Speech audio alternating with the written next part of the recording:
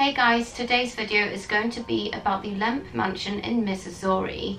Welcome to my channel if you are new here. My name is Samantha. The Lemp Mansion is a historical house in Benton Park, Missouri, and the mansion is said to be home to several different spirits. The mansion is said to still be haunted by the members of the Lemp family.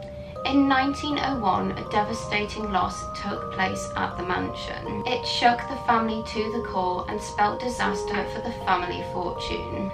Little did the Lemps know that this death was just one of many to come in a long line of suicides and gruesome misfortunes.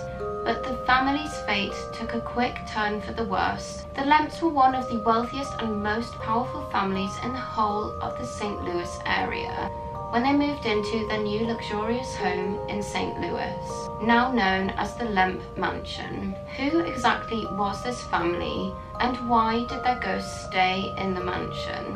The 33-roomed home was built in the 1860s by William Lemp. He was a successful brewery owner in the Midwest, but ended up killing himself. In 1904, when the youngest of his 4 sons, Frederick, died. Unfortunately, only a few years later, his wife also died in the house. Then in 1922, William Lemp Jr. also shot himself in the exact same room that his father had also committed suicide. As if that wasn't enough tragedy for one place. In 1949, Charles Lemp, William's 3rd son, took the dog into the basement and shot it, and after killed himself in his room. That same year, the house was taken and transformed into a boarding house, where reports of hauntings began.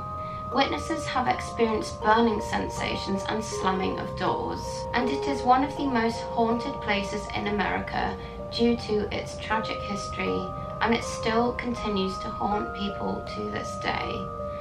Some people believe that the family were actually cursed, and that is why all of these suicides and deaths took place. What do you guys think? Do you think that they were cursed? Or do you think that they were just really unfortunate? I think it definitely makes you wonder when there are so many people said to have committed suicide and died. It kind of gets to a point where you really start to wonder, or I do at least, whether there was more to it and maybe they were cursed. Let me know in the comments what you think as to whether you think it's cursed. And also, please let me know if you've visited. I love hearing your stories and whether you've visited some of these places I talk about, so do let me know in the comments. If you have enjoyed this video, please do give it a thumbs up, and please consider subscribing as well. I make a ton of videos just like this one, and I visit lots of really cool places. So thank you so much for tuning into my video, and I'll look forward to seeing you next time.